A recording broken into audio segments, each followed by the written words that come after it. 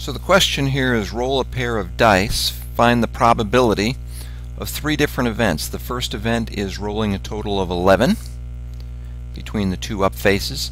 Second event, the product of the outcomes is an even number. And the third event is rolling doubles. Now this can't be answered unless we throw in the fact that these dice are fair.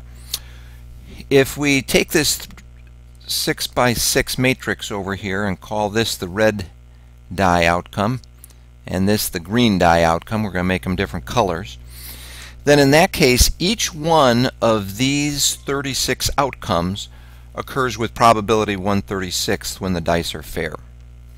So the first thing we're trying to do is find P of A1, which is the probability of rolling a total of 11. Well, there are two different ways to do this. You can get a 6 and a 5, or you can get a 5 and a 6, and that's how you get a total of 11.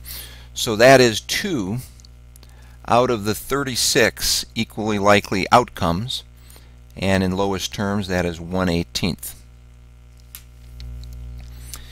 Now the second event, A2, is that of getting an even product when you multiply the two outcomes. So the way to get an even product is the red die can be a 2, a 4, or a 6, and also the green die, if it is a 2, a 4, or a 6, whoops,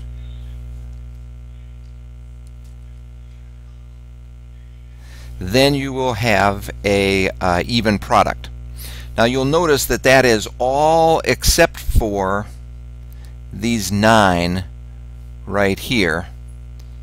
So because we're missing 9 that correspond to an odd product, that is 27 out of 36 correspond to an even product, and in lowest terms that is 3/4. And finally the last one is the probability of rolling doubles, and that's event A3. Doubles are 1/1, 2/2, 3/3, 4/4, 5/5, and 6/6, and so that is 6 out of the 36 equally likely outcomes, and in lowest terms that is 1/6.